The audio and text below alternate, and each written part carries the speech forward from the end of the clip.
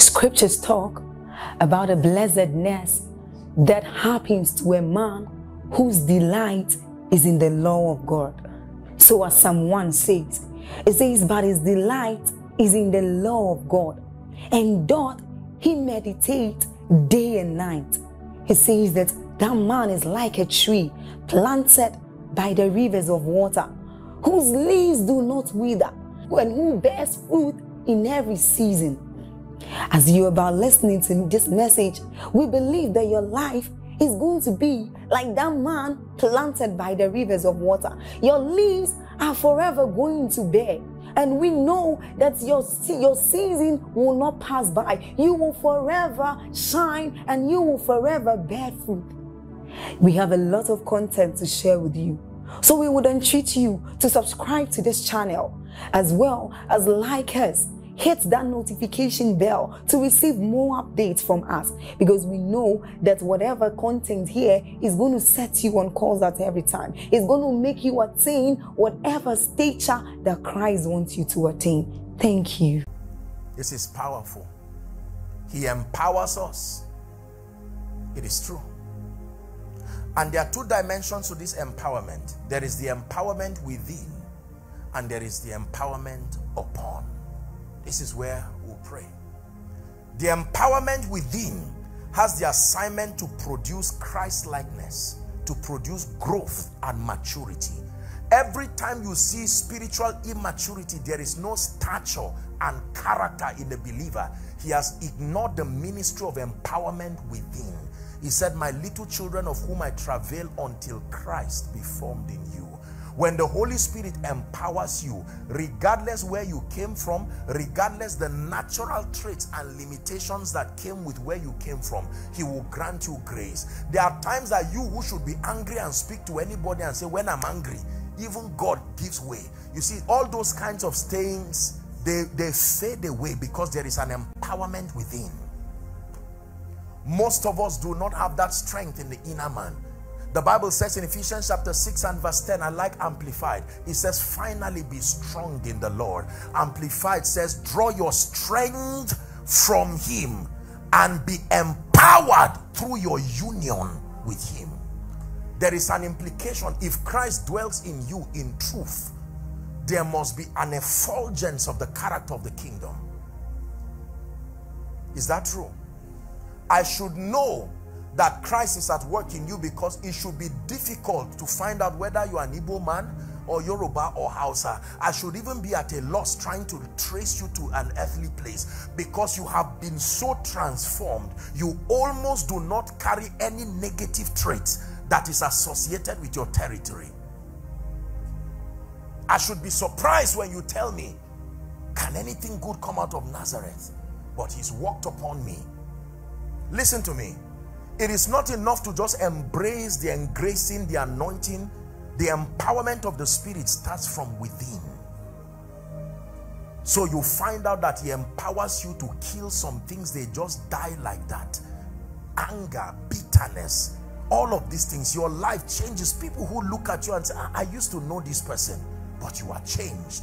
Not by your ability, but by the ability of the Spirit. The empowerment within produces Christ-likeness, produces growth and maturity, stamina within. Then the empowerment upon. In fact, let's look at Ezekiel 36:27. Let me just give that one scripture. My apologies for stretching the time. It says, and I will put my spirit within you. Say within you. Someone say within you. And cause you to walk in my statutes, it says, and you shall keep my judgments and do them. Why? Because there is an empowerment within. Within. How do you love in such a wicked world? How do you show kindness in such a wicked world? You have to be empowered. Your feelings will betray you 1,000 times. You will need an empowerment from within. Most people, what you call the fruit of the Spirit, you see, listen, you can impart a gift to a handkerchief, but you can't impart the fruit of the Spirit to a handkerchief. A gift can come on anything, animate or inanimate, but a fruit is proof of maturity. There is no tree that has a fruit at infancy.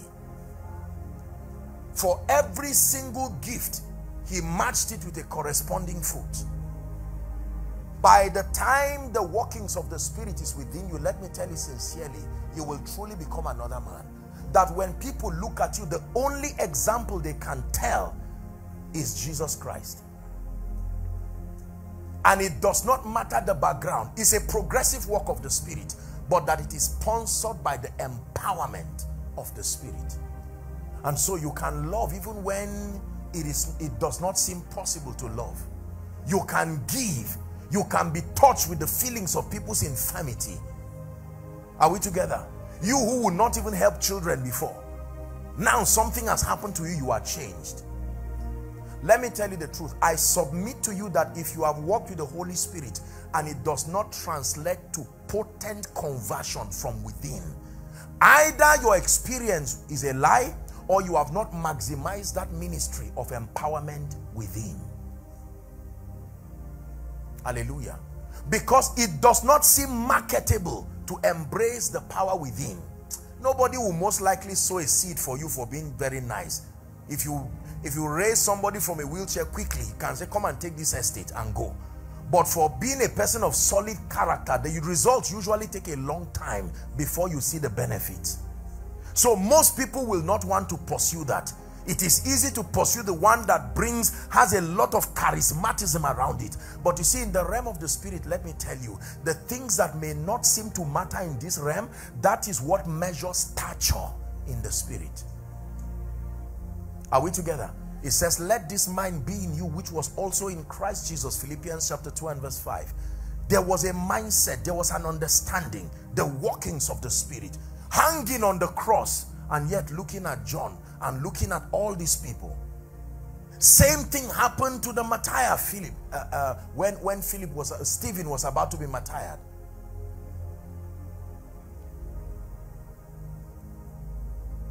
Empowerment within, and then now empowerment upon. Micah 3:8. Micah 3:8. The Spirit helpeth. But truly I am full of power. How? By the Spirit of the Lord. I am full of power. Power to do. Power to manifest. Power to go to the nations. Power to pray. Power to heal the sick. Power to redefine possibilities in the lives of people. No man was born automatically with power, ladies and gentlemen. Men and women, by blindly walking with this Spirit of grace, they encounter tremendous levels of power. I can tell you with all humility, if you truly encounter the genuine power of the Holy Spirit, not a semblance of it, your life will never be the same. Not as a preacher, not as a businessman. You may have heard me say it. He said, thou anointest my head with oil, my cup runneth over. He does not anoint cups. The cup only shows what is on your head. If your cup is empty, don't blame the cup. It is that there is nothing on your head. You anoint my head, it is not my head that shows it. My cup runneth over. I'm under the shadow of your wings. Your influence is all over me. I am under the shadow of your wings. Your influence is all over me. Philippians chapter 4 and verse 13. We're going to pray now. Look at what the Bible says. This will be my parting scripture. I can do. What an arrogant statement.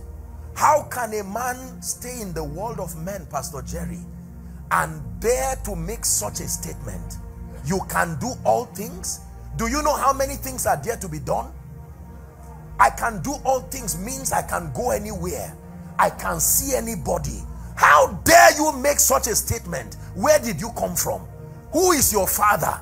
What leverage did he give you? Yet the apostle will say, regardless what you bring before me, here is my verdict. I can do how many things? Now listen.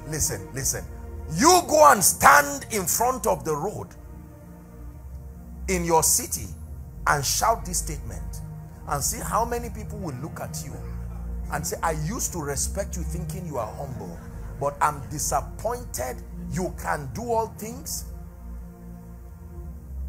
How do you talk to a man who does not want to talk to you? It's part of all things.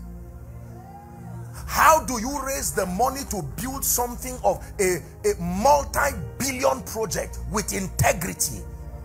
How do you lay hands on someone who has been sick for 25 years, stage 4 cancer? I can do all things. Please hear me. Run conference. I came to release a grace on you tonight. Please listen. Please listen. I want to show you a mystery and then we'll pray. I can do all things. Who makes such a statement? In our world today, did you not know what happened during COVID? You can do all things. Are you the one who keeps your life? Paul would say, I can do all things. If he stopped there, we would have edited that statement and charged him for foolishness, immaturity, pride, and the manifestation of the flesh. If Paul stopped there with those 5 words, we would even legitimately edit that and strike it and say, in learning Paul, learn other aspects, but when you get here, jump it. But here is my message tonight. Leave the first 5, read the remaining. 1, 2, read. Through Christ. One more time. Now read the first 5, then finish it with the first 5. Are you ready? 1, 2, read. You didn't get it right. Through Christ, which strengtheneth me, I can do all things. So he tells you, if you see me moving from nation to nation, be careful while you clap. Explain, there is an agency. When you see that I can do all things, it is not because I am sufficient in myself. I have found a secret in the spirit that the Christ can strengthen a man, that Christ can strengthen a business, can strengthen a man of God, an ordinary man. You can dare to say, regardless the causes, regardless the limitations within my city, regardless what they think can come out or cannot come out of me, that here is my verdict on the strength of this revelation. I can do all things, not some things. To say some things will be limiting the power that backs me. Through Christ, which strengtheneth me. So when you hear the testimonies that happen through the prayer platforms, when you see the mighty things that God is doing through your ministry, thank God for the man, but make sure you look well. See the olive trees too. Make sure you look well and see that beyond ordinary men is a mighty God that stands behind them. No man can just make progress. Shabakatos kadebalakata. Kebreketo shakrepeteneke palakosiata. Embrenteke palakosiata. Men do not rise just by willpower. Hear me.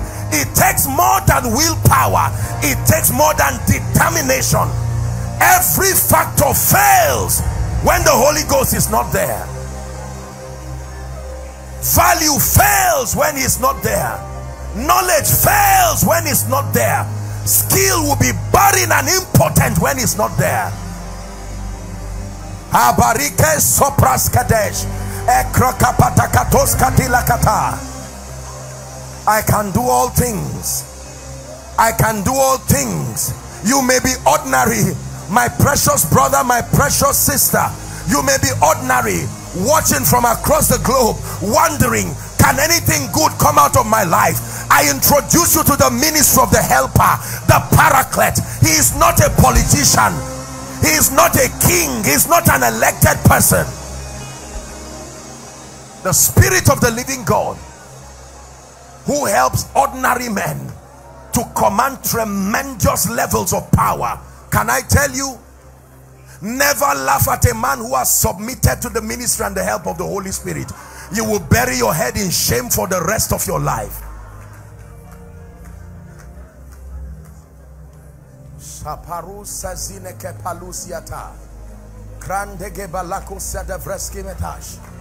Many of you will prefer running around looking for men and women of influence who can help you directly, and yet ignore the greatest helper. Did the Bible not say except the Lord builds a house, it says they labor in vain? It never said they labor, they will not labor, but it is in vain that build it. That except the Lord watches the city, the watchman watcheth but in vain. The Bible says that it is vain to wake up early in the morning, Nigerians hear me, and to sleep late at night, only to eat the bread of sorrow. Only God can give men rest. Man of God, respectfully speaking, please hear me. There is a fountain that is greater than your limitation. My uncle promised to give me money to build a church. It's a recipe for frustration. When I sent you, lackest thou anything?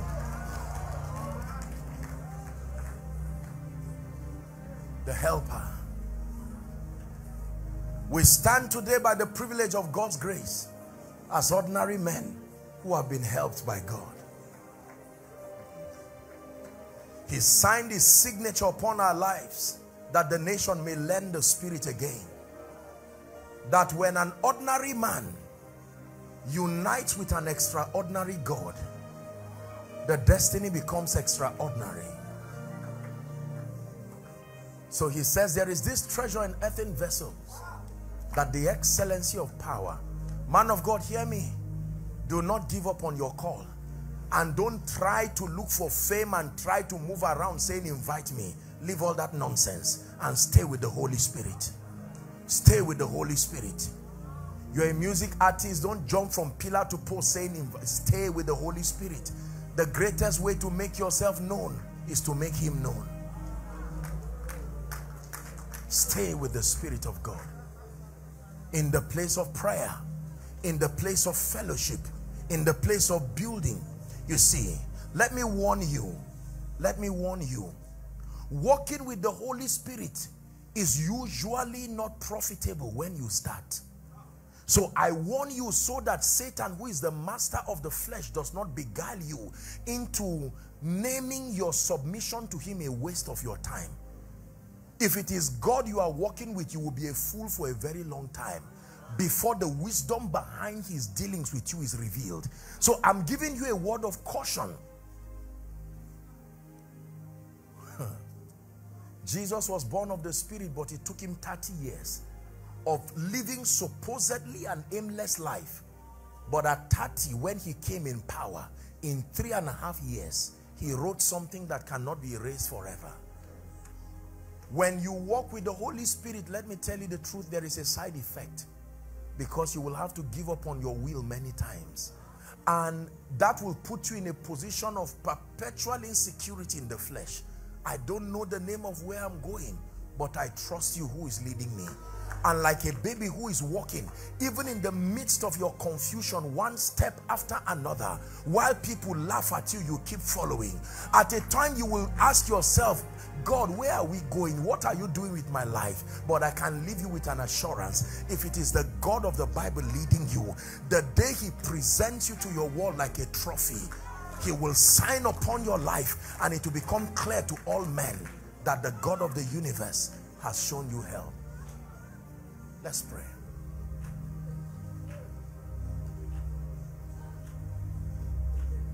The one you helped has come to worship you. The one you helped has come to worship you. You are helper.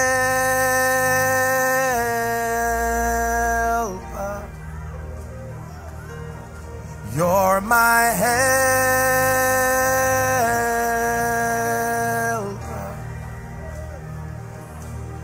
You're my helper.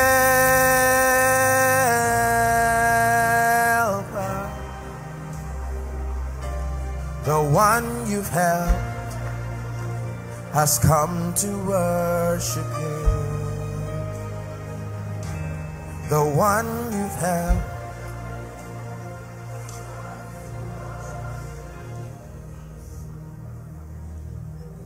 I want you to pray a sincere prayer. Lord, I lean not on my own understanding. I submit to the help of the Spirit. Someone open your mouth and pray. I submit to the help of the Holy Spirit. Spirit of the living God, come and help me in ministry. Come and help my family. Come and help my life. I'm tired of wallowing around in pride. I give up. I have guessed my own formula and done everything I know to do. It's only left me in pain. I submit to you. Spirit of the living God, Maranatha, come. Come. Come. Someone pray just for a minute from the depth of your heart. This is a mighty church of prayer.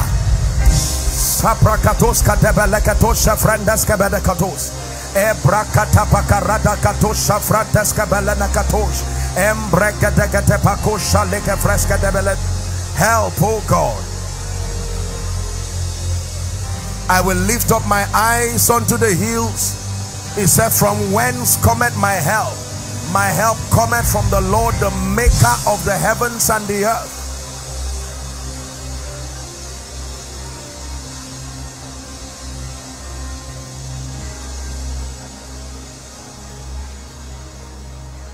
Hallelujah. Let me stand in faith with the grace that is upon this house and this altar and just speak over your life. Listen, some of you may need to go back and listen to this teaching again and cry before the Lord and say 2023 cannot be like 2022 again. I've seen the difference. I've seen how I walk by my own strength. Now I want the Holy Spirit to help me. As a man of God, you will preach and be tired. You will do everything you do and be tired. But when he comes, Jesus said, I have many things to tell you. I have many things to show you. But when he, the Spirit of truth, is come, he says, he will guide you. Very simple formula, yet very difficult. This is the reason why we do not glory in the flesh. As much as we thank God for all the human honor, the applause that we receive, and to him be all the glory. But I tell you sincerely, any man who knows the Holy Spirit is helplessly submissive to him. Because to live without him is like standing in shame. You are programming shame to your life. Father, in the name of Jesus, I stand in partnership with the grace that is upon this house. And I pray for someone, maybe a man of God, maybe a woman of God, maybe a prophet, maybe an apostle, maybe a business person, maybe a mother, maybe a student, maybe a politician or some head of parliament somewhere, who is in need of potent results by the Spirit. You've stretched yourself from pillar to post, from border to border, and now by this message you have come to a point of acknowledgement that the missing factor in truth is the Holy Spirit. Maybe you have been pursuing power and you have ignored him. Remember what I taught you. You receive power after. That a relationship with him, embracing him as the helper who comes to help your limitation, is the key to an enviable life. I pray for you the grace to hunger after this ministry of the Holy Spirit. Receive it right now in Jesus' name. Some of you, by this night, you will return and the Spirit of God will begin to reveal things to you. He will open the pages of your destiny, and with precision he will begin to guide you. As a result of that guidance, some of you will need to make a 180 degrees U-turn, because the direction you are currently following has nothing to do with your destiny. May grace be revealed, released upon you to make that turn if the need arises. In the name of Jesus Christ. It is my prayer that at the end of this year, as a result of this conference, that you will look at your life and it will be evident to you and to all that you have been helped by God. May Ebenezer rise for you, the one who helps men, the one who has helped your pastor, helped his wife, helped this ministry. I declare that he's helping you right now in the mighty name of Jesus Christ. Can you give me a minute, Pastor Jerry, to make an altar call? Will that be fine, please? I just sense in my heart, my apologies, I've stretched the time. I need to make an altar call. When Pastor Jerry was prompting people, I heard so many people shouting from multiple overflows. And it is very important in a conference like this that when we gather and hear the word of God and pray and cry, it is important that we give people an opportunity to make it right with Jesus. So hear me, whether you are in the main auditorium or any of the overflows, or perhaps you are watching from across the globe, from Europe, America, somewhere in Africa, or even in this nation. We are getting to a time where we must never trivialize salvation. Sometimes we make it look like the miracle of salvation is that cheap. It took Jesus his life for that to happen. And there's someone who came for this meeting tonight who is saying, Apostle, if you will give me an opportunity, I truly want to make it right with Jesus. I do not want to leave this conference tonight without having a functional relationship with Jesus. Or there may be someone who is saying, I remember making this decision, but as it is right now, my life has gone haywire. Everything is scattered. I cannot even say that I have the assurance of salvation. I want to rededicate my life to Jesus. Now, here's what I want you to do for me. I will plead that in an orderly manner, those who are making that decision, if any within this place, may I please request, if you can, to just gently step forward and come here. And all the other overflows, I want you to just step forward to the front of your LED screens. I'll just count 1 to 5. I'm walking on borrowed time. There has to be someone within this room and around who is saying, I want to make it right with Jesus Christ. There is no point pretending. Come. I'm counting 1 to 5 now. If you belong to that category, come. Let's celebrate them as they come. God bless you. God bless you. God bless you. God bless you. Streams of joy, is this the best you can do? God bless you. God bless you. Keep coming. Keep coming. Just spread yourselves here so that you don't inconvenience those who are standing. Thank you. Now, I see that the counselors are giving you a card. So whether you are here or those outside, for those who are making this salvation prayer, I believe that the various platforms that you're connecting from should give you a link where you indicate that you gave your life to Jesus Christ, and then there will be a system to follow you up, and you can indicate from whatever nation you're connecting from, and that this is a decision that you made, and the Lord himself will give you a new beginning. For all of you who are here, a form is being given to you now. I don't know if you will have all the time to fill it, but then I will pray with you, and you are required to fill that form. And please, if and when you are called, your attention is called, do cooperate with all those who are responsible for the follow-up. This is for your salvation. I salute you on behalf of Jesus and even the angel over this house for making this bold decision to come to Jesus. Very quickly, let me request that you lift your right hand. You may just pause your filling the form right now. And all of you, I'm about to lead you to pray. Please make sure. Okay, I see an email there, salvationatstreamsofjoy.org. So do well to send an email immediately and say, Pastor Jerry, I just made this decision for Jesus, and I'm ready to walk with him all the days of my life, and you will be followed up adequately. Say this after me, lifting your right hand as a sign of surrender. Say, Lord Jesus.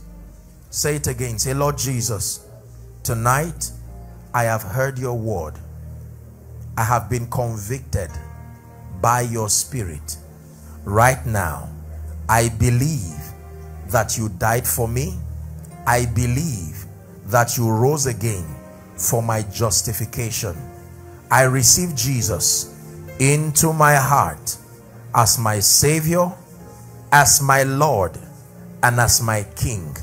I declare that the power of sin, Satan, hell, and the grave is broken over my life. From tonight and forever, I declare that I am saved, I am a child of God. I go forward ever and backward never. Amen. Father, thank you for these precious ones. Your word declares that as many who will come to you, you will in no wise cast away. By the authority of scripture, I declare your sins forgiven. In the name of Jesus, I call you bona fide recipients of the life of God. The power of sin, Satan, hell, and the grave is broken over your life. Receive the grace to walk in righteousness. I commend you to the ministry of the Holy Spirit and to the word of God. May you be grounded and established in righteousness. You go forward ever and backward never. In Jesus' name I pray. Now very quickly, I'd like to request that you follow the aisles. There are people stretching their hands either to my left or to my right. Let's celebrate them as they go. You will have a word very quickly with the counselor. Hello. Scriptures exhort us from the book of Proverbs. It says, my son, attend to my sayings, incline thy ears to my words, let them not depart from thy eyes, and keep them in the midst of thee. As you have listened to this message, we believe that you are going to reap the blessings thereof if you attend to these words as well. That you will keep these words in the midst of your heart. That no matter the circumstance, your eyes are going to be fixed on these words. And as you have been blessed, we will tell you to share this message. Be an evangelist by sharing to others to be blessed. And then subscribe to this channel for us, because we have loads of videos, we have loads of content that is going to make you blessed, that is going to set you on course, that is going to set you ablaze. And don't forget to like for us. Thank you.